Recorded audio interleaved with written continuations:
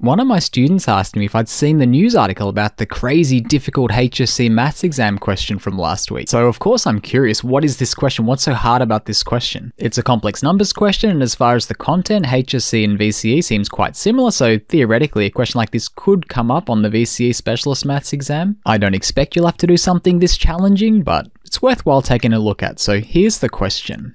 Before we dive in, it's probably worth me saying that I searched up for this question, and what I found first was a video by Mind Your Decision. So fantastic maths channel, Presh Talwalkar, did a video on this exact problem.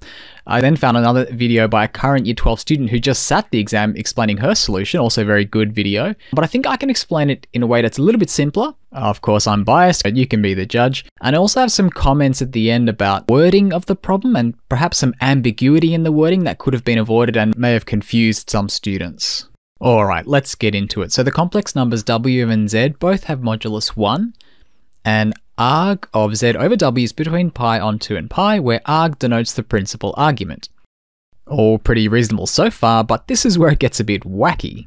For real numbers x and y, consider the complex number xz plus yw over z. On an xy plane, clearly sketch the region that contains all points xy for which arg xz plus yw over z is between pi on 2 and pi.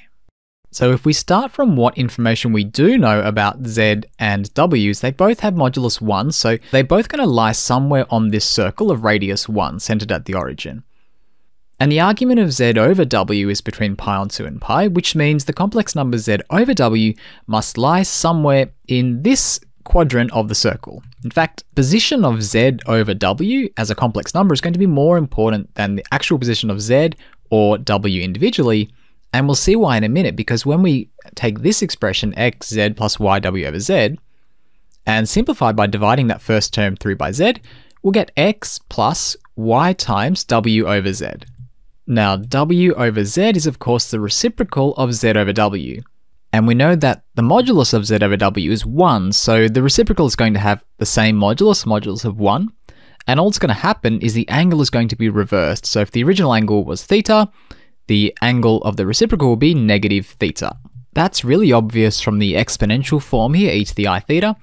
In the VCE, we tend to use the cis theta notation, and it's not in that case as obvious, but most of you will probably be happy with the fact that cis theta to the power of negative 1 just gives cis negative theta. Okay, so we knew that z over w was in quadrant 2 up here with a modulus of 1 and an angle somewhere between pi on 2 and pi.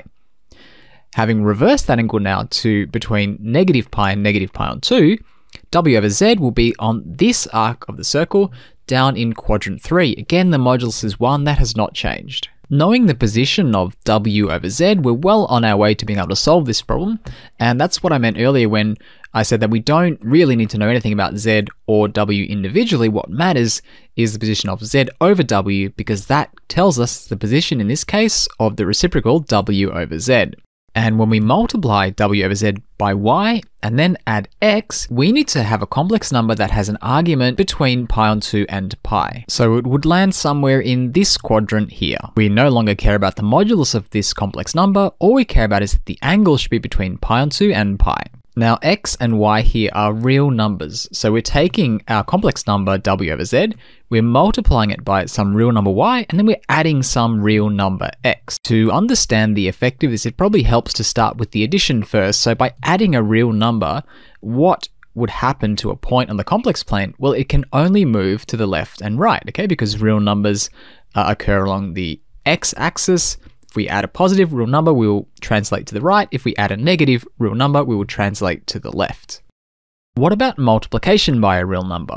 Well, if that real number is positive, it's just going to change the modulus of the complex number. So if y were 2, for example, and if I were to take any point along this arc here and double it, I would be moving further away from the origin.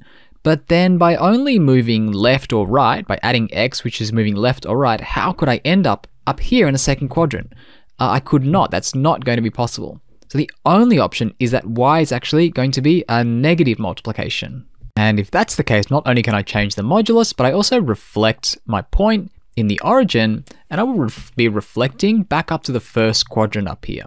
So if y were negative 2, for example, this point multiplied by negative 2 would be reflected up here and double the modulus.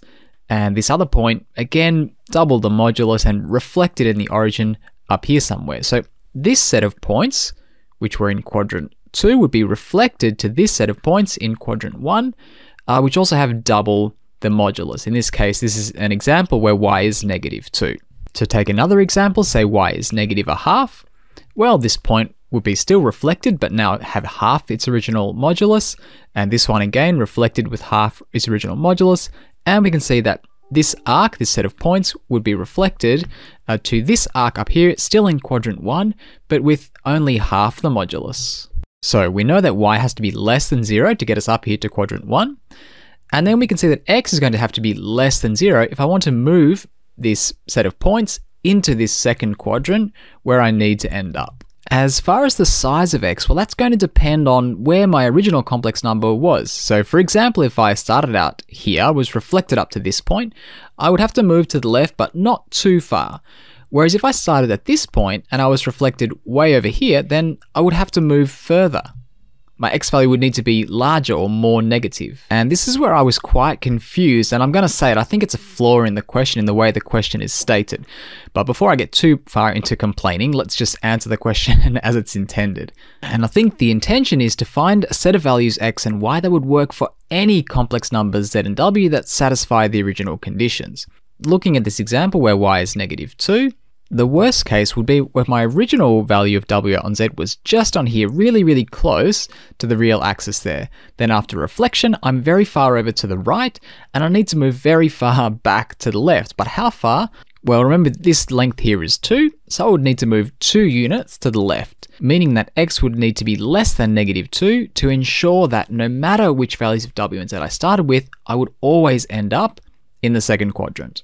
Similar thing with this second example, if y is -1/2, the worst case is if I end up very far over to the right here, and I would need to move more than half a unit to the left. So x should be less than -1/2. And in general, then x should be less than y. Remember we said y has to be less than 0, x has to be less than 0, and now we're saying y has to be greater than x, which gives us this region here, which would be the expected solution to our problem. But again, to go back to the actual wording of the problem and the ambiguity that's there, actually the values of x and y depend on the values of w and z. But we're not told what the values of w and z are, we're just told that they both have modulus 1 and they satisfy this condition with their angles. But it is going to make a difference. So for example, if w and z are complex numbers such that w on z turns out to be this point here, which has an angle of -3 pi on 4, then I can say for sure that this horizontal distance here is equal to the cosine of pi on 4. So x would have to be less than y times the cosine of pi on 4, which is y over √2. But this √2 would change depending on the position of the complex number w on z. If w on z were closer to the imaginary axis, as the angle is closer to pi on 2, the cosine becomes very close to 0, and this line would have a much steeper slope. As theta is closer to pi, then cosine theta is closer to -1, and the line would have a slope close to 1, as we showed in the previous solution. In the Mind Your Decisions video, and in the other ones I saw online, they've given the relationship between y and x, but also included a cos theta term in there, where theta depends on the values of z and w, which is totally correct because it does. But then in the question we're asked to sketch a subset of the xy plane, so it should be enough to have y in terms of x, not y in terms of x and theta, which depends on z and w.